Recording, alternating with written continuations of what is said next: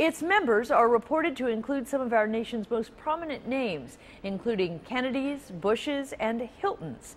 Some might think it's a modern-day secret society. We have heard of their good deeds and wanted to know who they are and what they're doing here in the tri-state. It's definitely a help. It's definitely. Without it, like I said, I couldn't make my budget. Debbie Stanton drives from Fairfield to Cincinnati to get her prescriptions filled at St. Vincent de Paul's Pharmacy.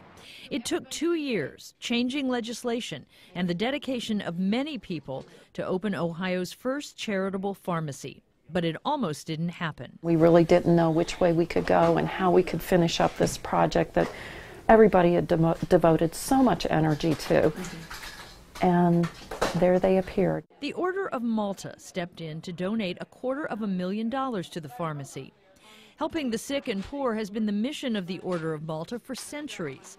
Bill Burley has been a member of our local chapter since the 90s. Helping the sick and the poor and defending the faith, then it becomes the mission of the order to defend the Pope.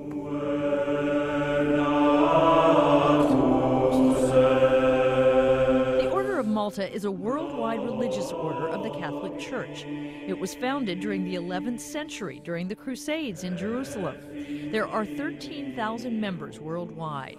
Our local chapter has about 40 members. It's nice, you know, it's really wonderful when you have people who have a great deal of influence and the wherewithal to do whatever they want, and the thing that they want and choose is to think about the people who are struggling.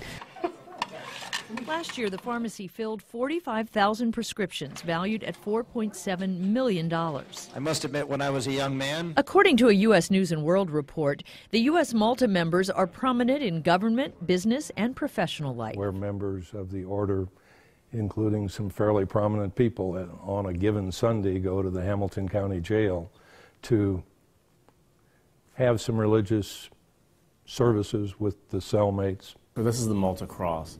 That's what everybody knows Malta by. You may have seen this cross before, but never realized the history and symbolism behind it. Hamilton County Commissioner Greg Hartman, a new member, is impressed by the order's work and the quiet way they go about it. I think the culture of Cincinnati is understated.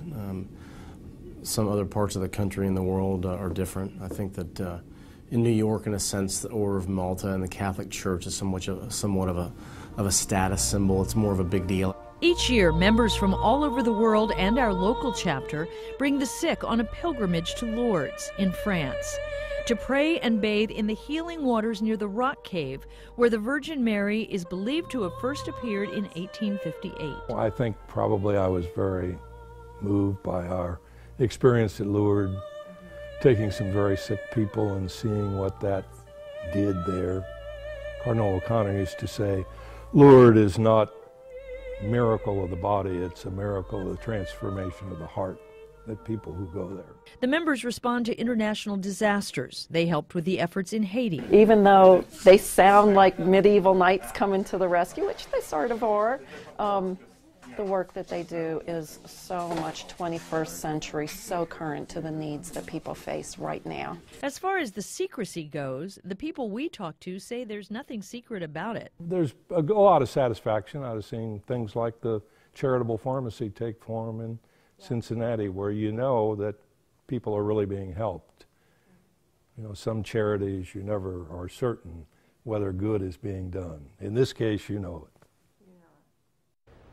The Order's members offer relief in 121 countries worldwide. The initiation fee, or as they call it, a passage fee, is $4,000 with annual dues of $1,200 a year. That's according to this year's membership application posted online. We have more information on the Order of the Malta right now on WCPO.com.